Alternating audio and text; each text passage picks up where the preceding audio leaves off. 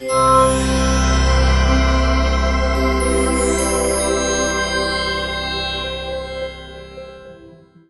is suggesting. Well, President Obama's speech could have been taken right from a speech by Benjamin Netanyahu. You go after the leaders by targeted assassination. You give them no asylum in any countries. If they come after us, we go after them.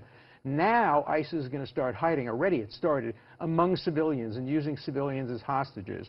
And so Israel has had to confront that as well by using carefully targeted attacks. Now, Israel's ratio of civilians to combatants killed is about 1-to-1.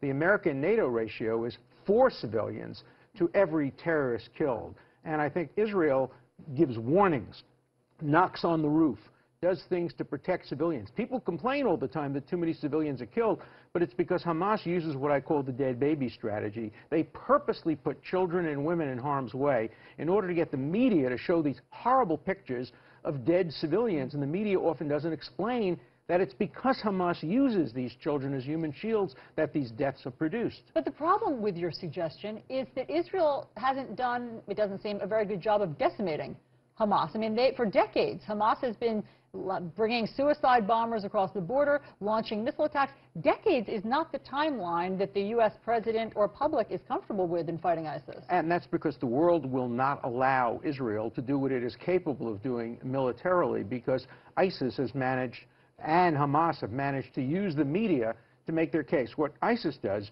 is it uses the media to show brutality, to recruit.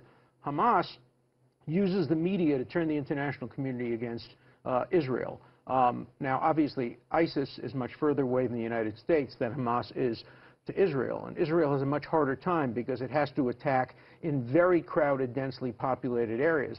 Hamas could use less densely populated areas, but that wouldn't induce Israel to kill civilians, and that's their strategy, to get them to kill civilians. But Israel has also used ground forces. They had to. They didn't want to. I met with Prime Minister Netanyahu in his house for dinner shortly after I went into the first tunnel.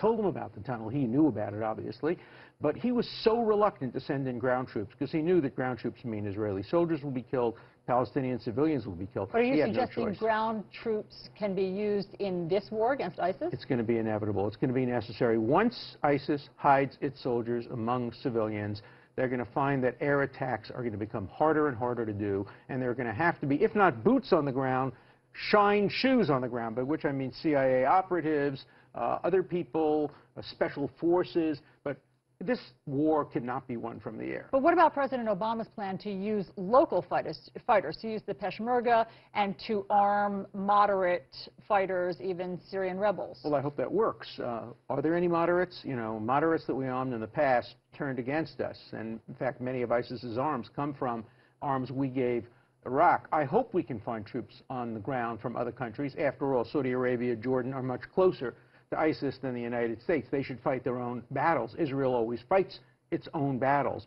And in my book, Terror Tunnels, I explain how difficult it is for Israel to fight these fights because the international community turns against it. My message is, if you support the United States going after ISIS, why do you not support Israel going after Hamas?